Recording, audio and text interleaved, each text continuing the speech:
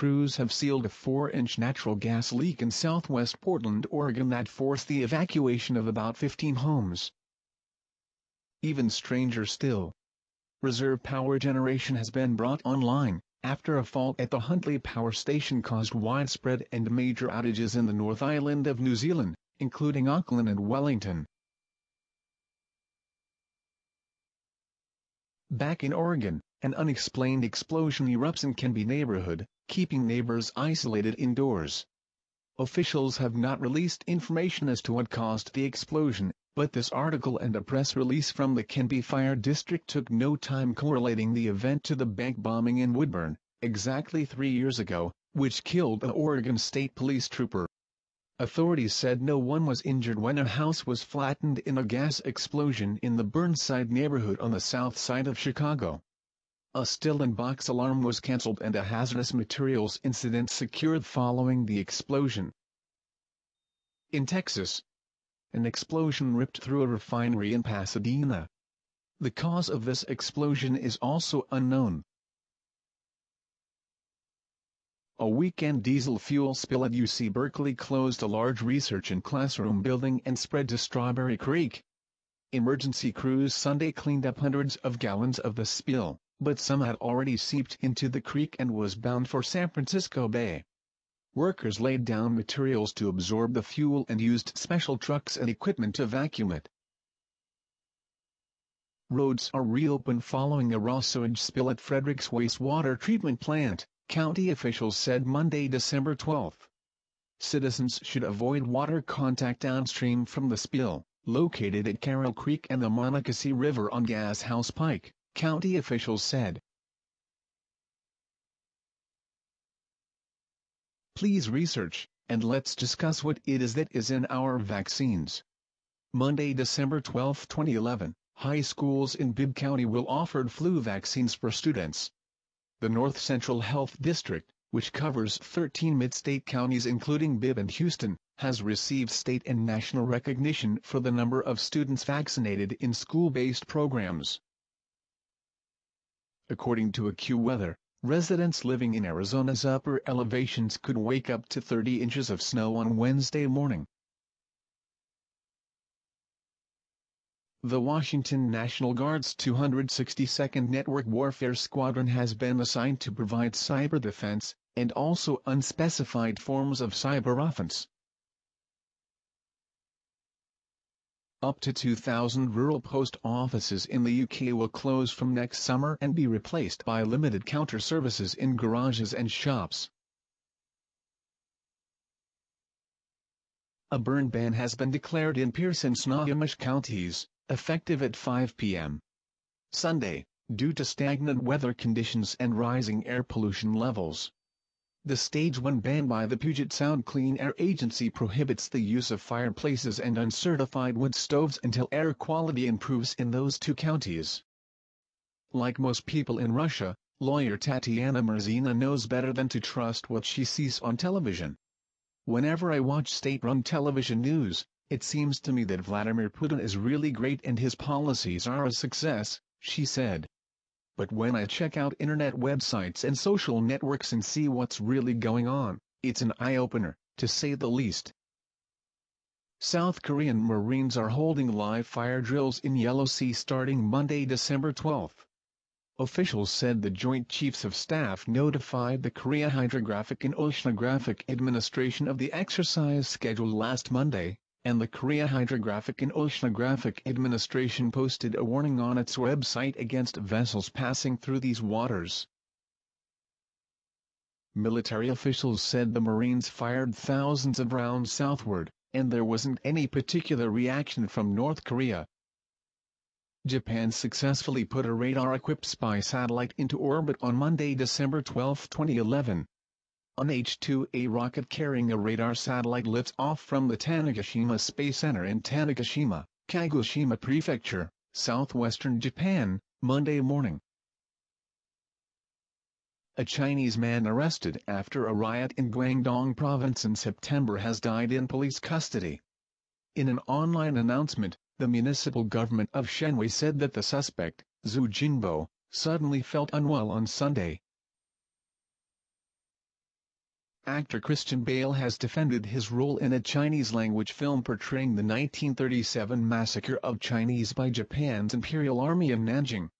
Critics say the film is nationalistic and anti-Japanese, but Bale says the film is not Chinese propaganda. The high, record-breaking winds that hammered Scotland and the north of England last week are about to be repeated. Londoners and those in the southeast have been warned to batten down the hatches tonight as the first of two major storms whips through the region. Winds of 70 miles per hour and heavy rain are set to hit the capital tonight. Forecasters have issued a severe weather warning for London and the southeast which continues for 30 hours.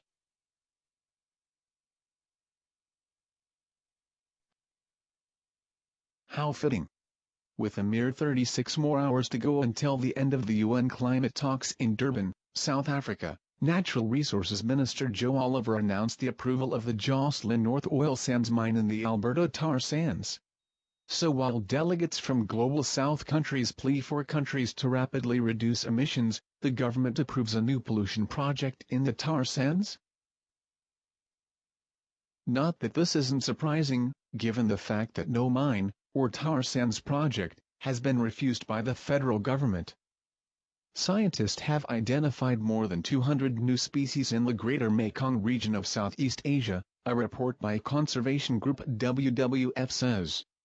They say that throughout 2010 more than 100 plants, 28 reptiles, 25 fish and 7 amphibians were discovered.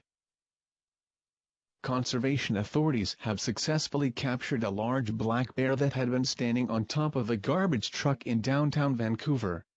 The animal, estimated to be about 18 months old, will be released into the wild about 100 kilometers north of Vancouver Tuesday. The sky is full of assorted thrills this week, and each one can be spied with the naked eye. Tuesday, the Hubble Space Telescope will make a bright pass and follow an arc high in the south and fade considerably at a spot just in front of Jupiter. Wednesday night, the International Space Station will appear well below Venus setting in the southwest, and then trek nearly overhead across the sky. It will fade just to the right of the bright star, Capella, in the constellation Auriga. This pass will be extremely bright and very easy to pick out of the evening sky. The stars Betelgeuse and Bellatrix, in the constellation Orion, will be exceptionally bright as well. A shoulder-mounted laser that emits a blinding wall of light capable of repelling rioters is to be trialed by police. The technology, developed by a former Royal Marine Commando, temporarily impairs the vision of anyone who looks towards the source. The laser, resembling a rifle and known as an SMU-100, can dazzle and incapacitate targets up to 500 meters away with a wall of light up to 3 meters squared. Looking at the intense beam causes a short-lived effect similar to staring at the sun, forcing the target to turn away.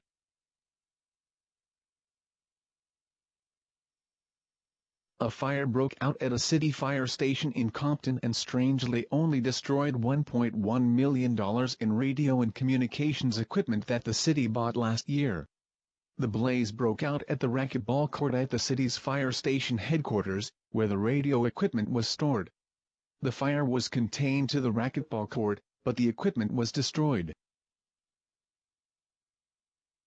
The U.S. security firm formerly known as Blackwater, which was barred from Iraq over a deadly 2007 shooting, renamed itself a second time Monday. USTC Holdings, the investor consortium that acquired ex-Blackwater firm XE Services in December 2010, announced Academy as the new name and brand for XE Services. The BBC hails Tunisia's assembly and their election of a new president in their article. Tunisian activist, Monsef Marzouki, named president. What the BBC predictably fails to mention is that Marzouki's organization, the Tunisian League for Human Rights, was a U.S. National Endowment for Democracy, and George Soros-owned society-funded International Federation for Human Rights, member organization. There are still no answers as to what caused an apparent explosion in Perry County, Kentucky Sunday night. Crews spent hours searching Sunday night after initial reports of a possible plane crash with reports of shaking, and others say they saw a fireball, but as of now no one can say for sure what happened in Perry County Sunday night. Blowing sand covers New Zealand streets and turns them into beaches. High winds blasted sand dunes December 12, sending clouds of grit to cover homes and gardens up to 200-meter inland. The federal government says a one-of-a-kind plant that will convert radioactive waste into a stable and storable substance that resembles glass will cost hundreds of millions of dollars more and may take longer to build, adding to a string of delays and skyrocketing price tag for the project. In addition, several workers at Southeast Washington's Hanford Nuclear Reservation have raised concerns about the safety of the plant's design, and complained they've been retaliated against for voicing their issues. 4 minor earthquakes were detected in central Maine in recent days. Justin Starr, a research assistant at Boston College's Weston Observatory, says a magnitude 1.0 quake was located just south of Millinocket at 4:42 p.m. Sunday, followed by a 1.4 quake about 7 hours later. 2 even smaller quakes were detected at 6:15 p.m. Sunday and 12:25 a.m. today, but those were too small to register an exact strength or location. From AccuWeather. Heavy rain, heavy snow and even waterspouts in California today December 12. Multiple waterspouts were sighted offshore of La Jolla, California around midday. The unusually quiet weather pattern across the country as of late is changing in a hurry this week. A storm diving into the southwestern United States will bring widespread rain and heavy mountain snow into Tuesday. The snow in the mountains of Arizona and part of southern California will be measured in feet with the storm during the first part of this week.